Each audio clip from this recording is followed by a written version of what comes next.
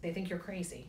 They think that you're making it all up, or that you're really sensitive, or that your hearing is really good, which it's none of those things. And it is, I think there is an increasing awareness, but I think there needs to be more awareness that you don't have to suffer alone with this, that there are treatment options, you just have to find them, and that it is possible to receive treatment and be cured from this, which is something that, again, even 2 years ago, I didn't think was possible. I just thought this is something I'd have to get used to, and here I am, almost done my treatment, and all my triggers are almost gone.